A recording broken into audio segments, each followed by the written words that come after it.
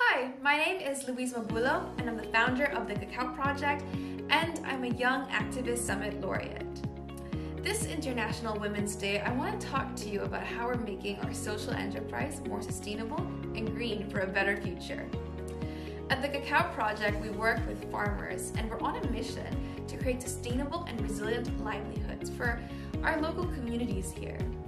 We find that the Philippines is one of the most vulnerable regions to hazards brought about by climate change, and our farmers, especially in our food production system, are at stake because of the impacts of soil degradation and increasing intensities of typhoons.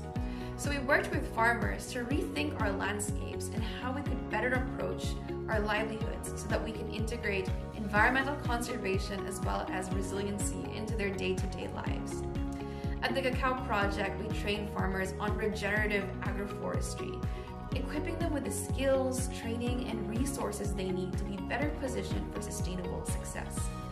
We've worked with over 200 farmers. We've planted over 100,000 trees, and we've restored over 100 hectares of land.